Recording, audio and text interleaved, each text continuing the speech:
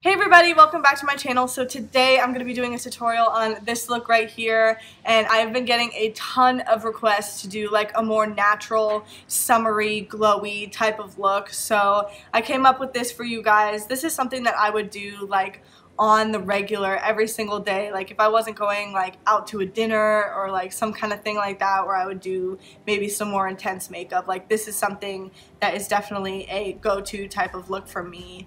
I did only use one eyeshadow palette for this look, and it was the Morphe 35M palette, and this palette is so beautiful and has like a ton of just pretty neutral shades in it, and it's $22. And I feel like if you're somebody who likes doing makeup but likes to like use a more like neutral toned palette or something that's more like natural looking, that is like the perfect palette for you. And you have so many different color combinations in there that it wouldn't have to be the same look all the time. You would have like a lot of options and variety within staying in like a reasonable price range and not having to buy like some crazy expensive like palette that you're only going to use 3 colors out of. You know, I feel like that is a palette that is like so universal and like so many different looks can come out of it. So that's why I used that palette for my eyes today.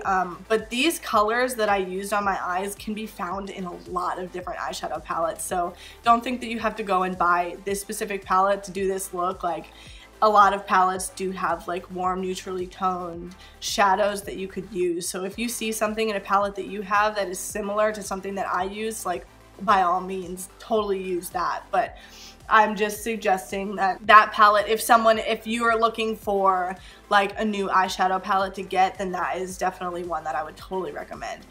But I just wanted to focus on doing some glowy skin and like mostly focusing on skin and doing like a little color to the eyes and just like a little glowy summer natural look. Yeah, so if you would like to see how to achieve this, then keep on watching.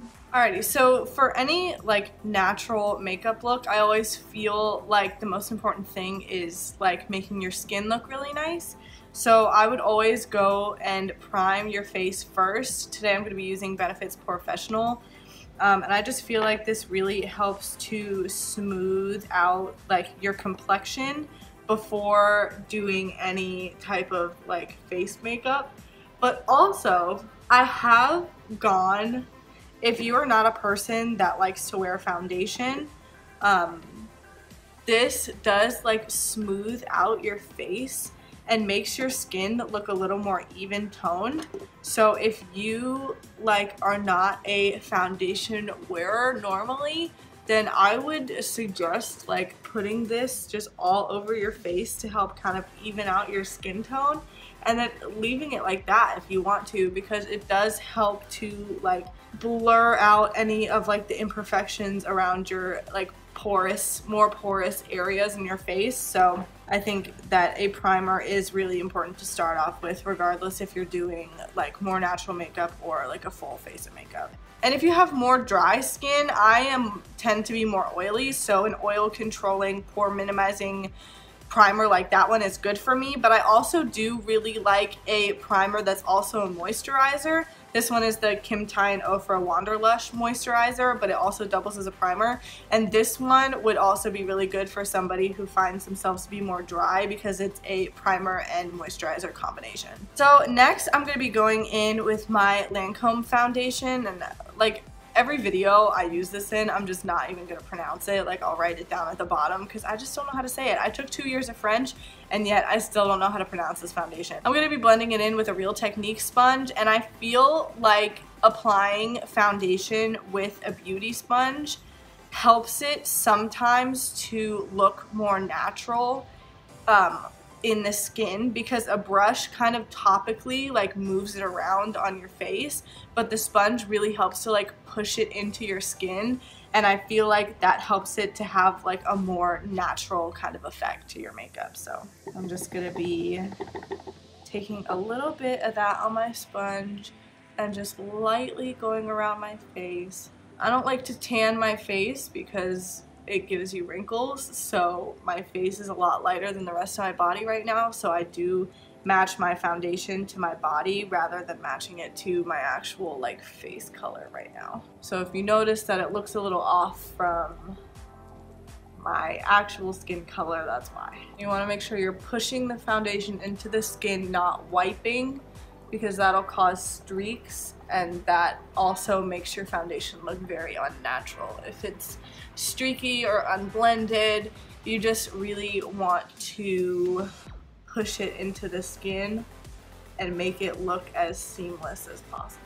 You want to pay extra attention to the perimeters of your face. You don't want to like stop away from your hairline and then have like a foundation line near your hair if your foundation is not exactly the same color as your skin. So I usually like take it and flick it back into my hairline. Just a little bit, that way it blends all together and looks super seamless and super natural. And see, even with this foundation, like I put a full face of it on, but you can still see through the foundation my freckles on my nose, so it's not full coverage. I would say if you like to do more natural looking makeup but you do want your skin to look nice, I would recommend using a sheer to medium coverage foundation, because it does even out your skin tone all over your face, but you do still have like my birthmark on my forehead and my nose. You still have those natural like marks, birthmarks, moles, anything like that that would still show through. And I feel like a lot of people that like a natural makeup look do prefer that. Next, I'm going to be going in with the Tarte Shape Tape, and this is like a heavy duty concealer, and this is this concealer that I like to use a lot because I do have like really big under eye bags. If you're not into a super heavy duty concealer, I would recommend using the Maybelline Fit Me concealer. You can get that at the drugstore. I've used it before in past videos. It's really nice. It covers the under eye bags like just as well, but it's a lot thinner and a lot more lightweight. So if you want something more lightweight underneath your eyes, then I would probably recommend using that. The Shape Tape is just very full coverage, and that is something that I do prefer for underneath of my eyes especially, and to highlight the high points of my face. So what I'm going to do is just put like a light amount of this underneath of my eyes. I'm not going to draw the big triangles, and I'm also not going to pull it all the way up to my under eye, because it looks more natural to me if you're able to blend it up into your eye rather than like trying to blend it down away from your eye. So I put it just a little bit underneath of my eye, right where I put it, and then just go back in with your beauty sponge and blend that all out. And this is, especially with a natural makeup look, one of the steps that you do not want to rush, because a cakey foundation or under eye is so much more telling. If your eyeshadow isn't really blended out, it's not as noticeable, but if your foundation looks super cakey or packed on, then that is a little bit more noticeable, and something I know that like if you're looking for a more natural makeup look, that's something that you do not want at all. So you really just want to pay a lot of attention to taking your time and really blending out all of that foundation and concealer, because those creams can sometimes crease and look super cakey, but if you take the time to like blend them out, then it will be perfectly fine. And then I'm going to set my under eye and the parts that I highlighted of my face with the RCMA No Color Powder. And I'm just going to take a little bit of this and start on the outside of my eye and set inwards. Pouncing motions inwards towards your eye. And lately I found that I've seen this tip from a couple makeup artists on YouTube, but apparently this helps to avoid like creasing your concealer, and I don't know, apparently it helps. I've been doing it lately and have noticed a little difference pulling it inwards rather than like pouncing it outwards. Any places that you would normally crease or get a little bit oily, this is where I would put your setting powder.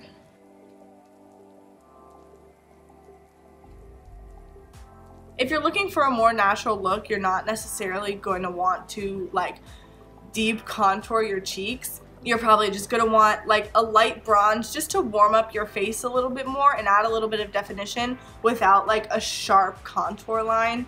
So I'm going to use the Butter Bronzer by Physicians Formula, and oh, I smell it every time. It just smells so good. And a Morphe E34 brush, and this brush is just a little bit bigger and a little more dense, and I like using this just to kind of bronze up my complexion, just to look a little defined, but not so much so that it's like harsh. So you're just going to take this in the same areas that you would contour in, but just not as precise, using more like circular round motions, bringing that up the side of your hairline into your temples just a little bit. And you can see like the difference between this side of my face that I haven't done yet and this side. This side just looks a little bit more shapely because of like the contour on my temple and on my cheek, and this side is just like kind of round and like not shaped off.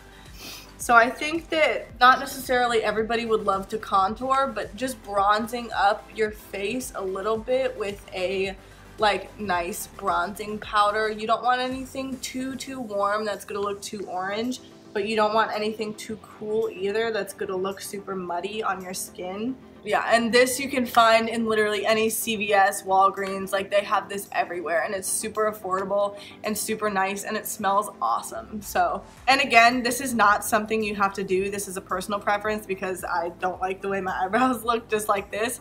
But like if you have your own eyebrows and you love them and they look good, that's totally fine. But I'm going to be using the Precisely My Brow Pencil to fill in my brows. I've been liking using a brow pencil lately just because I feel like it gives me a lighter hand and a lighter look to my brows rather than using a brow mousse like I used to use, the Tarte one. I still love using it, but I feel like I like to use it for a more like dramatic or bold look. For an everyday type of look, I like my brows to look still shapely and filled in, but just a little more natural.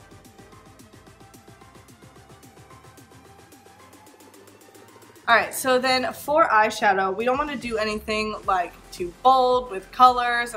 So the palette that I like love and would totally recommend to somebody who like likes doing makeup but doesn't want like super crazy colors or anything like that, this is the 350 matte palette by Morphe. It also comes in like the normal 350 and it has some like shimmer shades in it, but this is the all matte palette, and if you're not like into shimmer, if you just kind of want a little bit of color on your lids, then this would definitely be something really nice to invest in. It's super cheap and you get like a lot of shadows in it, so I feel like if it's in stock, it's definitely worth it. So I will put it in the description down below so you guys can look it up, and if you're interested in that, you can get that. For all over my lid, I'm going to start with this color right here and taking that on a Morphe R40 brush, and I'm just going to kind of buff that into my crease a little bit, but this is mostly just a neutral toned transition shade.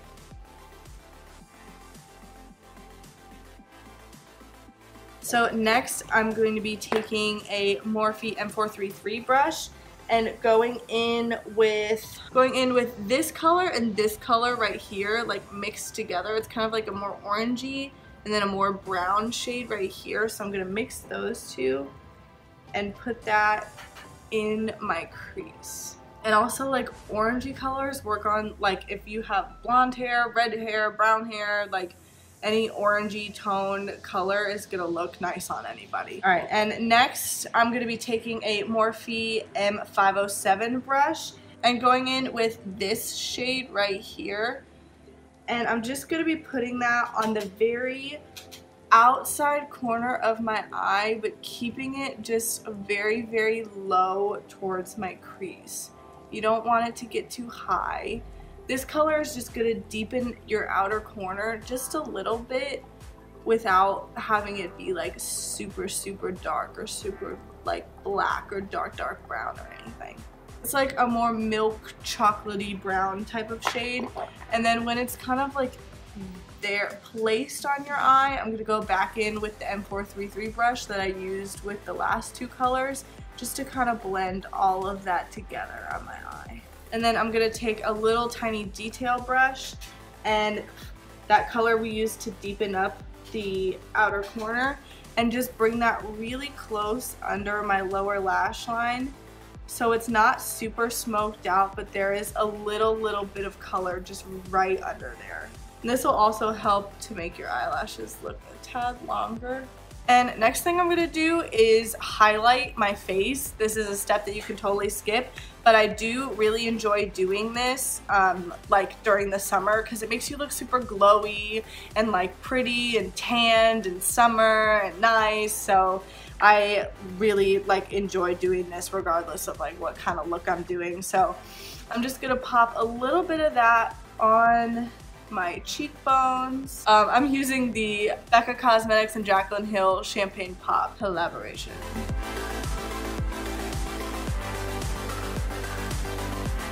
And then I'm gonna take a little bit of it on my finger and pop it right in my inner corner of my eye, just to kind of bring some like lightness and definition to your inner corner without having to like pull out another eyeshadow.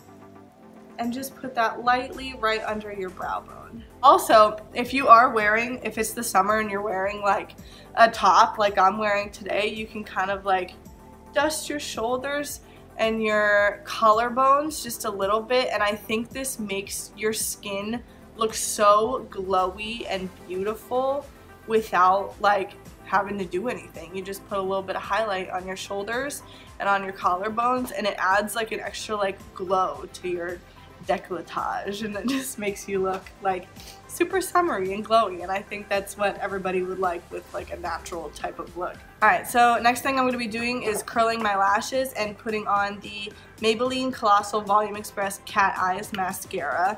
And I think that mascara is so important. Your eyes look a lot more open and wide and awake. Yeah, so like this eye has the mascara obviously and this eye doesn't, and just I feel like this eye looks so much more open and awake, and this one looks a little more closed off, and it makes a difference to me.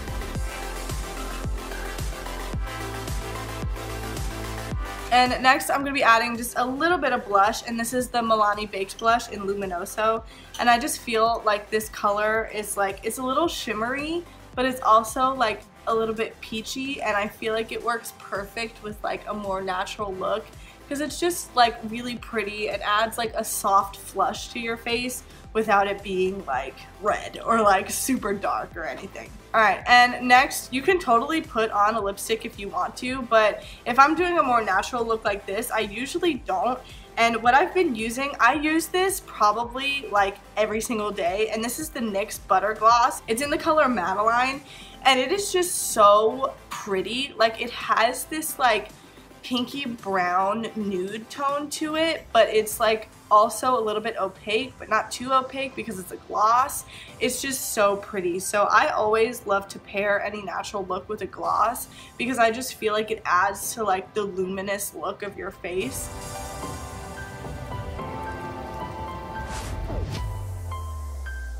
So this is definitely like a staple lip gloss for me. I love this lip gloss. And lastly, I'm going to set my face because it's Florida and it's hot and it's the summer and I just have to do it. I'm going to be using the Morphe Prep and Set setting spray.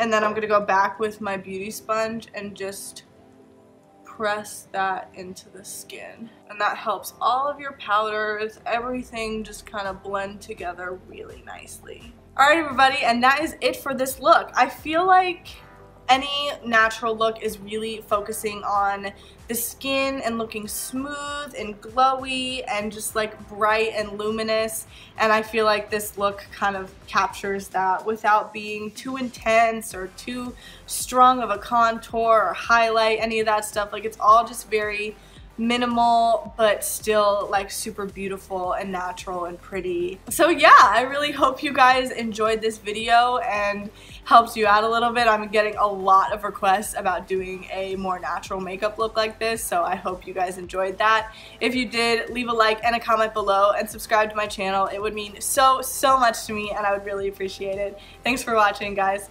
Bye!